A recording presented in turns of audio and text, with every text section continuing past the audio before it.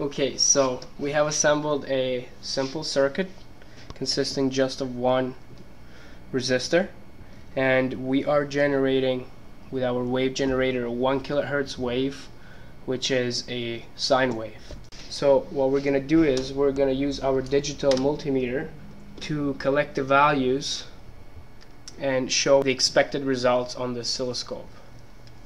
So the first thing we're going to do is we're going to set our multimeter into the DC voltage range, and we're going to measure the DC voltage, making sure that we are putting the prongs the right way. So black to black and red to red. Value of 2.08 volts. This is our VDC.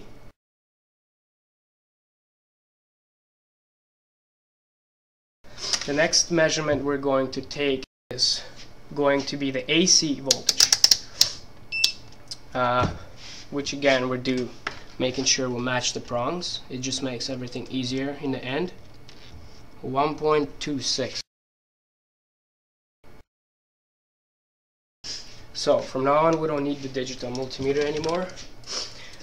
By theory, actually our VDC is going to be our DC offset on the oscilloscope, and our VAC actually represents V root mean square, by using which we can find the amplitude of this wave, which actually gives us the VAC on the oscilloscope. So we do this, since we know it's a sine wave, we do it by the following formula.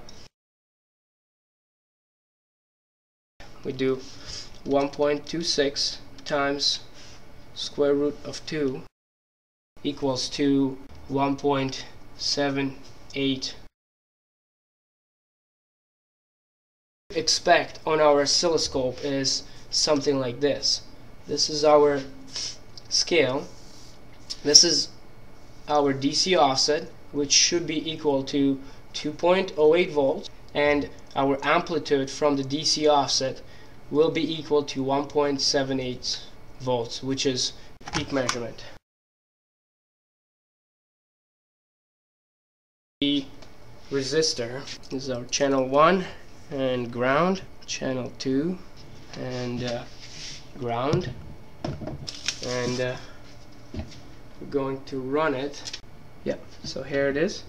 We do the math function of channel 1 minus channel 2, which gives me the voltage drop across resistor, which generates the following wave, and I'm gonna stop it so we can easily see it.